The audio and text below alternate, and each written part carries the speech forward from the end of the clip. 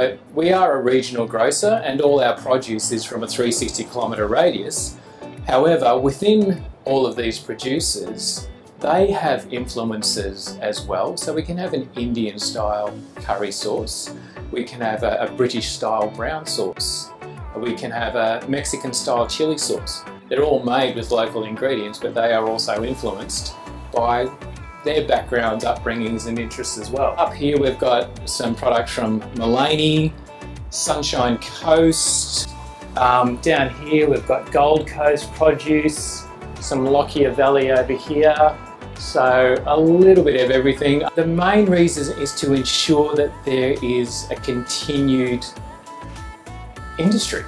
That's it. We can't do it by ourselves. Okay, we're just a start, but if we start to showcase and champion some of these guys, then they've got more and more ability to keep producing.